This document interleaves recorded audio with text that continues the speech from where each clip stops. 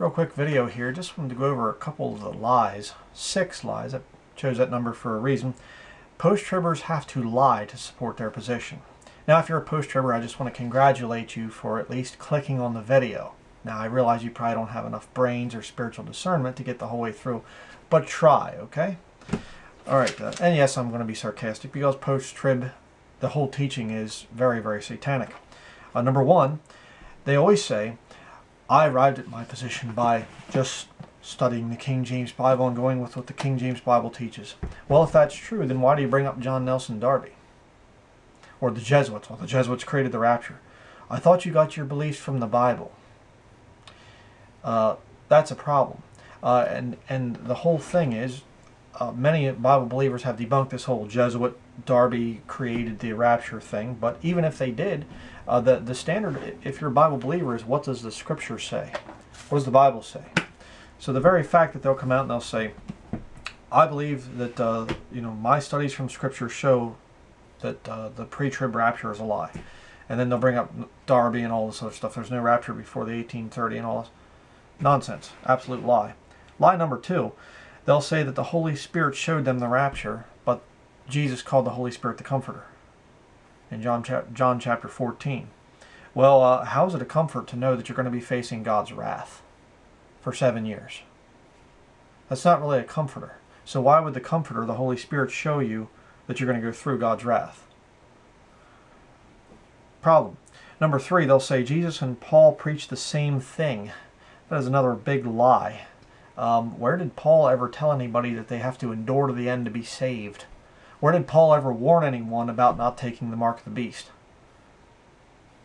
Kind of, a bit of an oversight there on Paul's part, wouldn't it be? No, Jesus and Paul did not teach the same things. Okay, Paul teaches salvation by Jesus Christ. That's very true. But we're talking about different dispensations.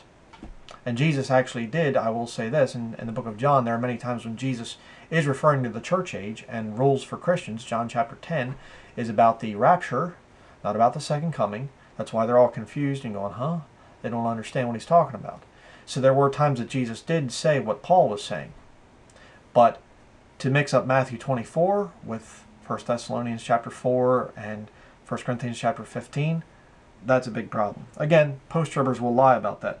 Number 4, post-tribbers make the claim that no true Christian would take the mark of the beast to cover up for the problem of eternal security, which is taught in Ephesians chapter 1 and Ephesians chapter 4, that you're sealed with the Holy Spirit of promise. But Revelation chapter 14, verses 9 through 11 says, if any man takes the mark, he goes to hell. So again, you have this post-trib system teaching that God could eventually be accused of lying. Hey, he says we're sealed with the Holy Spirit of promise, but yet if you go into the time of Jacob's trouble and take the mark of the beast, you get unsealed and sent to hell. Or he kind of overlooks the fact and takes you to heaven even though you've taken the mark of the beast. You see? You see the problem?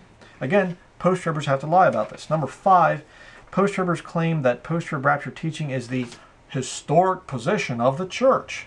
Oh, okay, well that depends. That is true in one sense. It is the historic position of the Catholic Church.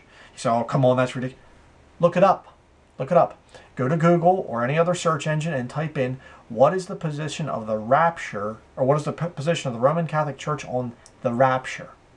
And you'll see the same things. John Nelson Darby, 1830, blah, blah, blah, blah. The Catholic Church has never taught a pre-tribulation rapture. I'm using the terms of the whole system there. Okay, it's pre-time of Jacob's trouble catching away if you want the real one. They never taught that.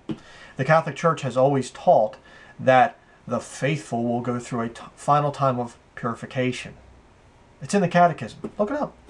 And again, I've shown it in my videos. Number 6, the 6th lie of the post-tribbers is that they claim that pre-trib beliefs lead to apostasy and weak Christians. I love that one. That one's a fun one. Okay, very simple test that even a post-tribber can understand with their limited brain power. The simple test goes like this. If the Lord said to you today that exactly 1 year from today, this very day, this very hour, the rapture is going to happen, you're going to be caught up. how would you spend your last year on earth? Now let's say that the same thing happens and the Lord says, a year from today, the exact same hour, the Antichrist is going to be revealed. And you're going to go through that time. The Antichrist is going to show up in 1 year. How would you spend your year? And now tell me which one leads to apostasy and compromise. All you survivalist post-tribbers that are getting ready to endure to the end to be saved and buying your survival supplies from InfoWars and oh, what's the Antichrist doing? Oh, what? Why don't you get out and win souls? Oh, there's no time. We got to endure to the end to be saved. Oh, you see? You see?